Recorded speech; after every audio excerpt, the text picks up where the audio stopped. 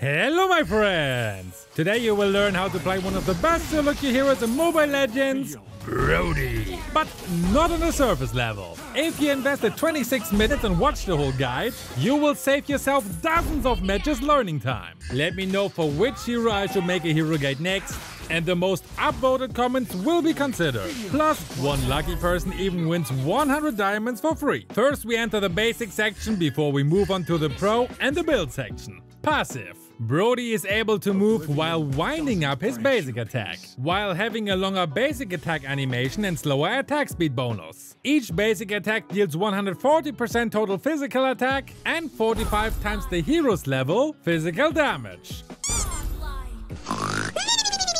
So up to 675 physical damage. Math genius, I know. The damage scaling with the level can't be critical. He gains 30% movement speed, which decays over 1.2 seconds, and inflicts one abyss mark on the enemy hero and minions, which is capped at 4 stacks. Each stack increases Brody damage to that target by 5%,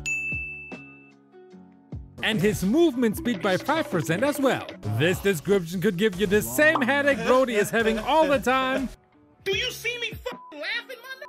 But it sounds more complicated than it actually is. Attack speed and crit items are not recommended for him, as he doesn't get the full benefit from them. One basic attack hurts like hell, especially in the late game, and he gains a lot of movement speed, which is nice to chase enemies. Easy, right? First skill. Brody launches a shockwave forward, dealing 150 to 550 plus 170% total physical attack physical damage. God, I sound like a robot. Slowing enemies by 30% for 1.2 seconds. And applying one abyss mark on the enemy. Hey, what happened? For every enemy it hits, it deals 10% extra damage, 5% extra slow, and an additional abyss mark. This is capped at 130% damage, 45% slow, and 4 stacks. And the damage to minions is also lower on lower levels. The cooldown of this skill is very short at 4 seconds on all levels, so you can spam it around like there is no tomorrow. But before I talk in detail about how to use his skills to perfection, I will tell you how to use his other 2 skills first. Second skill. Brody dashes towards an enemy, dealing 200 to 350 plus 70% total physical attack physical damage to the target. Stuns the target for 0.8 seconds and applies one abyss mark. After hitting an enemy, he will jump away from the target again and gains 45% movement speed that decays over 1.2 seconds. The cooldown of this skill is 8 to 6 seconds, which is really nice as you can use it multiple times in a gank. This skill is your life insurance, as it can save your butt in many situations. You can also use it very well as an engaging skill though, and even pass through walls. Huh? Ultimate. Brody targets all enemies in the circle area, dealing 340 to 580 plus 180% extra physical attack physical damage to all enemies. If the target has an abyss mark, all abyss marks will be reset, and they gain an extra blast for each stack into their face. What do you mean by that? Each dealing physical damage equal to 136 to 232 plus 72% extra physical attack, plus 4 to 6% of the enemy's lost HP. Meaning, the lower the enemy's HP is, the harder the extra shots will hit the enemy. The cooldown of it is 24 to 18 seconds, so don't be afraid to spam it around. Since the percentage damage is extra physical attack, you only increase it by building items with physical attack. And since his skills and basic attack hugely benefit from physical attack, it's smart to build items that massively increase your physical attack. I just finished 4 sentences with physical attack. Great sentence structure, Nico.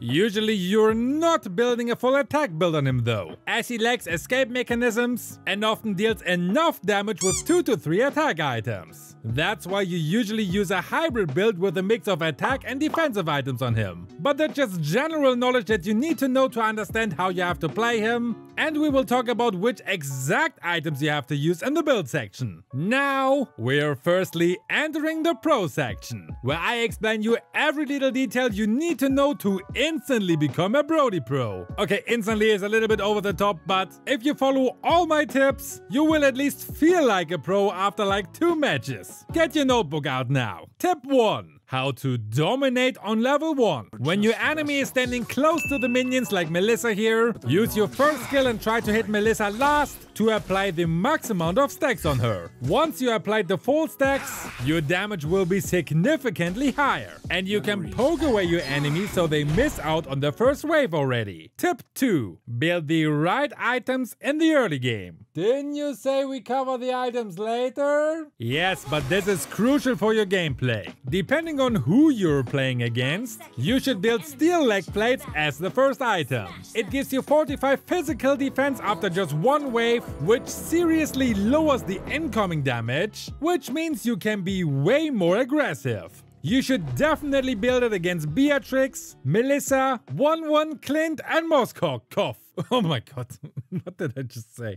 And also when the enemy has physical burst heroes like Saber, Hayabusa or Natalia. If you're in doubt if you should build it or not, better build it as it's the safe option. Just don't build it when you go up against Nathan or Kimmy, as they deal magic damage.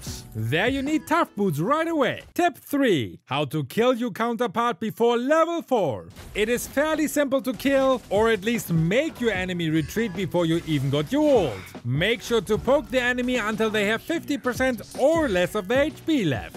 Then engage with your first skill hitting minions and the enemy. Optional, you can use Flicker as it gives you a nice surprise effect. Then use your second skill to stun the enemy and finish them off with 1 or 2 basic attacks. If you can't kill the enemy, at least make them retreat, so they miss out on a lot of farm and you can get some sweet turret gold. So don't chase for a kill. Generally, don't chase for a kill when it's not safe. That counts for every hero. Tip 4. Keep an eye on the map. It is very easy getting so focused on the 1v1 fight that you forget that there are still other enemies that could try to gank you very early. Good enemies know that you are very strong in the early game, so they will prioritize to gank you early. Here I brought down Melissa to 15% of her HP, but if you look on the map, no enemy is visible on it.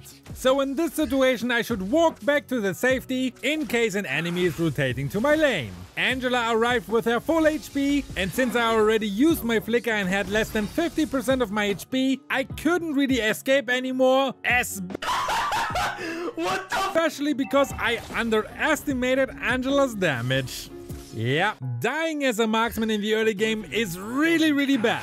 So play it safe instead of being overconfident because of your damage. Tip 5. Last hit minions. This is a common tip every laner should do. Last hitting minions gives you a gold bonus, so you should always try to last hit them. You can use Brody's first skill very well for it, or use your basic attack, but remember the delay it has. Tip 6. How to play once you've reached level 4. Brody's ultimate is a huge game changer, as you can kill almost any enemy when they are below 30%. Here you can see how I kept applying stacks to Melissa to keep them at the max level. As I was still on level 3, Melissa felt safe. So I quickly killed the gold minion to reach level 4 and could instantly delete her. Bottom line is, bring the enemy below 30% HP, ult, you have slain an enemy. Christina is way better at that than me. Tip 7. Snowball. Unlike most other marksmen, Brody is very strong in the early to mid game, but falls off a bit in the late game as other DPS heroes can outdamage him. So you have to make sure to snowball in the early game and finish the match as fast as you can. Snowballing means you gain an early advantage in resources and then use that advantage to continuously overpower and dominate the enemy team, which lets you increase your lead exponentially as the game progresses. In this match I have over 6,000 gold, while the enemies Beatrix and Selena only have around 2,500. So although both ganked me together, they have absolutely no chance to defeat me, as they deal almost no damage while I can delete them in an instant. Because Brody is so strong in the early game, make sure to gather as many kills and farm as possible to achieve the snowball effect. If you play too passive, you will waste this time to shine in the bush and have a very hard time in the late game. Now, how do you start to snowball? Tip 8. Manage your lane. One way is to simply kill your counterpart, but that's not always possible or even necessary.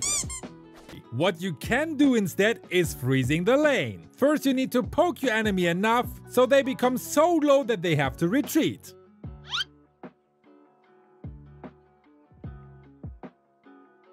What the dog doing? Then you just stand in a bush and watch how the minions beat the crap out of each other and only last hit the minions to gain the extra gold. Like this, your enemy is either forced to retreat, which means they lose a lot of farm, or they are trying to get close again, which gives you a nice opportunity to kill them. Look at this dude. Once the enemy retreat or is dead, you can clear the wave to get some sweet turret gold, but make sure to not get ganked, of course. Remember, watch the minimap. If the enemy minions run towards your turret, you can also just let them attack you right before they reach your turret, like here, because then you can move the minion battle closer to your turret, which means your enemy have to get far away from their turret to farm. This makes it much easier for your team to gank that fagger. If you want to learn more of these advanced techniques that count for every hero, you should subscribe, as there will be a huge guide marathon with all kinds of advanced techniques. Tip 9. Best combos. Generally, you should apply 4 stacks on the enemy and lower the HP to 30% or less before activating your ult. As I said already, if you lower the enemy's HP to 20% though, 2 stacks are often enough. As you learned already, you can use minions, but also creeps or tanks to apply more stacks. So do that to apply 4 stacks on as many enemies as possible, and wait for the right moment to activate your ult. Here I activated my ult too early, as I could also apply stacks on Beatrix to finish her off as well. Another good combo is to use Flicker to engage, or to escape first, like here. First skill to apply as many marks on the enemy's backline. Second skill for an additional mark and to position yourself. Basic attacks until the enemy is low enough, and boom! Ult them away! If anyone is left, use your first skill to slow them down and your basic attack to chase them to death if it's safe. Never die while chasing, that's embarrassing. If you wanna ambush an enemy, use your basic attack first, then your first skill as it has a much shorter delay than your basic attack, then your second skill to stun the enemy and give them no chance to escape, and ult them to the moon. Save your ult though when it's not necessary to use it. Your basic attack deals an insane amount of damage, so it's not necessary to use your ult when you can kill a defenseless Angela like here. Tip 10. Your basic attack is unescapable. Once you've locked on your basic attack, the enemy can't escape it anymore, even when they move outside of your range. This you can use like here, where I move away from the turret's range, because I wasn't sure if an enemy would jump on me. But also like here where Melissa flickered away. Just make sure she's also in your old range when you pop it. Ah, fuck it, flicker trick for the win! Boom! The same goes for your ult as well. Well, once it's locked on, there is no escape. Even after you died, it still fires. Tip 11. Use your flicker trick to destroy your enemies. I think many of you know the Brody flicker trick, especially from Benny QT, who used it perfectly in the M4. Lower the enemy's HP as much as you can while applying stacks until the very last moment. Then when your enemies are out of your range, flicker towards them so they're in your old range and delete them from this world. Tip 12. Utilize your second skill to the maximum. Your second skill is the most important skill to master. You can use it to engage against the enemy, close the distance to them by using a minion for example, or to ambush an enemy. You can even move through thin walls with it, so don't waste it to randomly clear minions.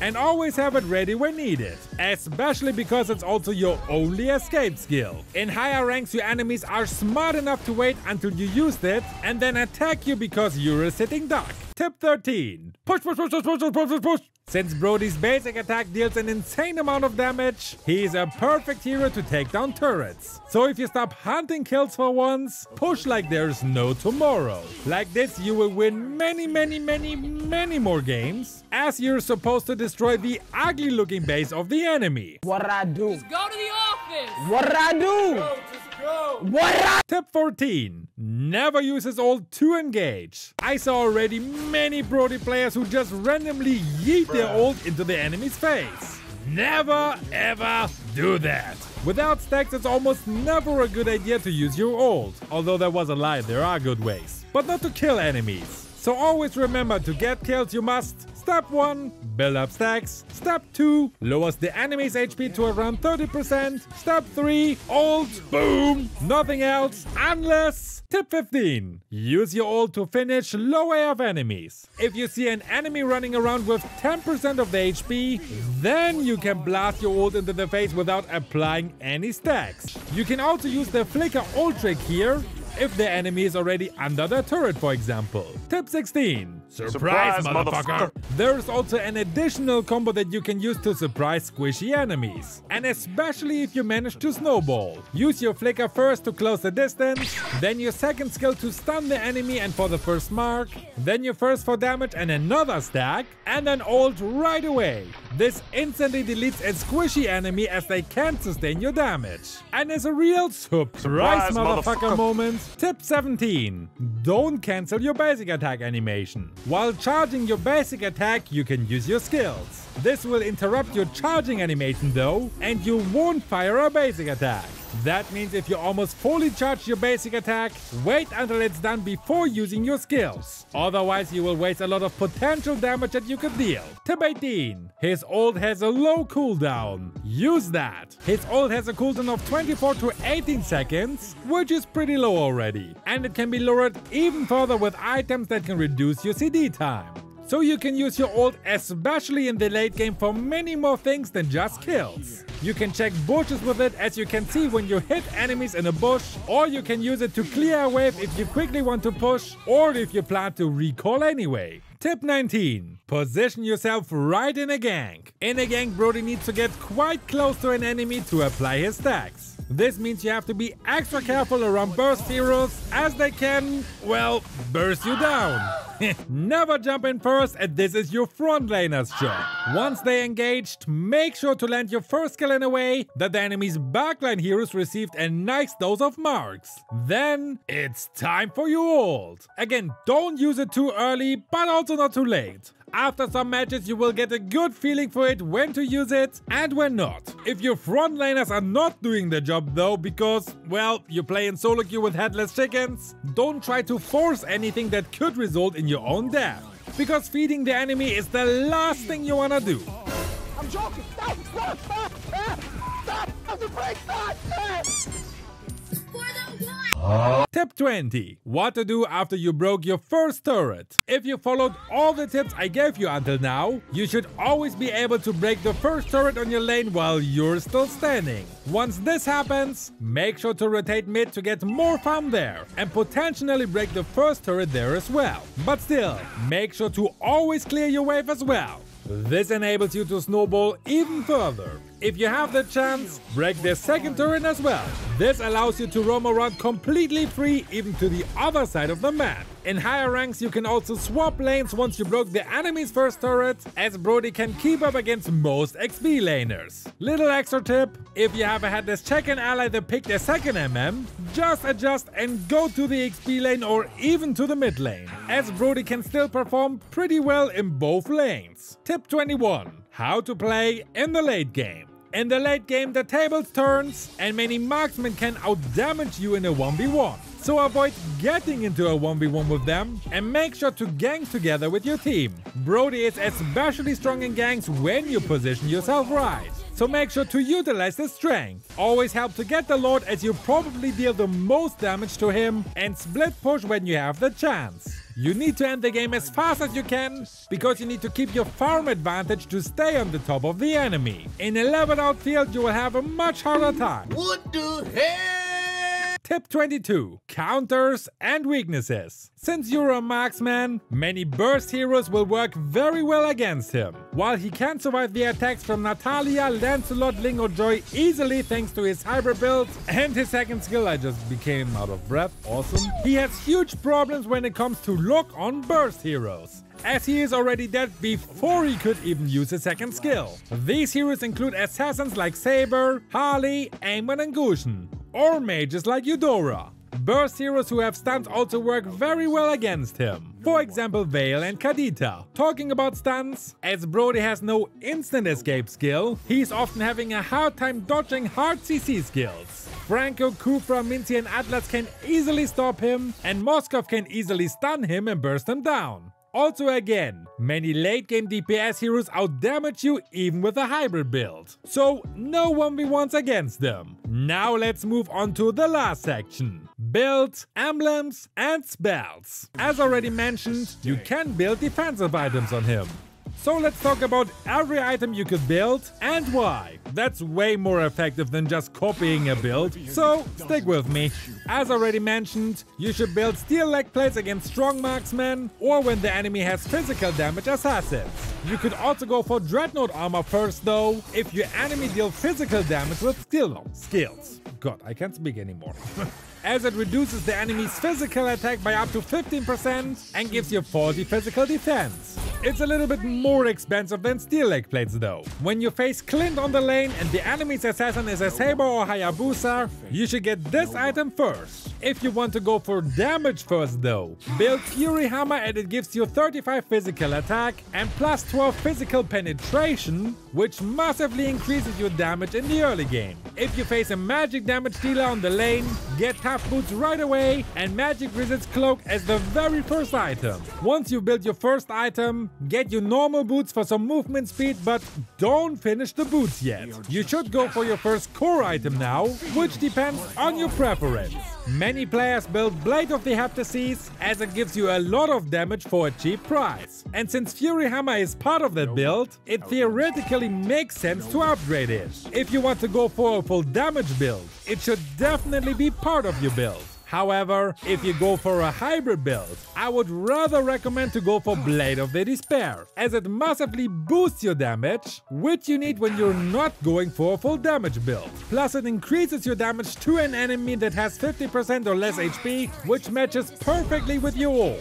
You could also go for Malefic Roar as first core item. Yeah, really, I'm not joking. If the enemy MM is building steel leg plates and the enemy's jungler is a tanky hero, Malefic Roar's and BOD's damage is almost the same to that enemy's. But Malefic Roar is 950 gold cheaper, which is why you should prioritize it. As second items, you should always go for Malefic Roar unless the enemy builds no physical defense items, because they pick 3 MMs for example or whatever. Then you rather build Wind of Nature, as it's a great attack item against physical damage dealers. It lets you become immune to all physical damage for 2 seconds, which is a real lifesaver and can give you enough time to apply your stacks to then blast your enemies away. If your enemy has many tanky enemies though, you should consider building Demon Hunter Sword. DHS lets you shred 8% of the enemy's current HP with a single basic attack away, gives you a bit of lifesteal and attack speed, which is a nice benefit as it increases your DPS, and it works perfectly together with Malefic Roar, which lets you become a tank killer. In a damage build you should also include Hunter Strike. It gives you 15 physical penetration and 80 physical attack, which increases your damage by a lot. And its passive gives you 50% movement speed after hitting the same enemy 5 times, which you will always do thanks to your ult. This effect is perfect to either chase enemies that survive your blast or to disengage when you use your skills. These are all attack items that are recommended to build. Now let's talk about defense items. Immortality is the standard defensive item many marksmen are getting, simply because it gives you an extra life in the late game, which is often a game changer. Once you use its passive, throw it into the trash though, as the base stats are rubbish. Brute Force Breastplate is a nice item that gives you up to 50 physical and 20 magic defense, 600 HP, 10% movement speed and 10% cooldown reduction. Although Brody's skills have already a very short cooldown, and even lower cooldown is always nice for more DPS. If you don't know what DPS is, by the way, damage per second. If you go up against magic burst heroes, Athena Shield is a must of course, and Radiant Armor against DPS mages. In case you face multiple magic damage enemies, build both for maximum protection. If you face multiple enemies who deal physical damage with skills, build Dreadnought Armor Big Brother Anti-Cuirass. It lowers the enemy's physical attack up to 24% when hitting you with a skill, and gives you enough physical defense and HP to even survive an attack from Saber. And against DPS DPS and heal heroes, you should build Dominance Ice Cream. That's it for the hybrid build. Now if you want to go for a full tank build, your first item should be Thunderbolt. It gives you 800 HP, mana regen, 40 physical defense and 10% CD reduction. Plus its passive lets you deal true damage with a basic attack after you use the skill. The true damage becomes higher with your extra HP, which is why you should include Guardian Helmet into your tank build. Plus it lets you regen your HP so you never have to recall. Other than that, you should build Malefic Roar as second item, as it lets you deal much more damage. And the other defensive items are depending on the enemy's lineup. So here's a list of all items that you can include in your builds. For anyone who skipped here, you should really watch my explanation why you should use these items. As emblem, you should use the Assassin emblem with Killing Spree or the Marksman emblem with Weapon Master in case you go for a damage build. As spell, you should always use Flicker. Now let me know which hero I should cover in the next hero guide and watch this video where I show you 3 very fun roamers. Just in case you get an ally who picks a marksman no matter what. See you over there!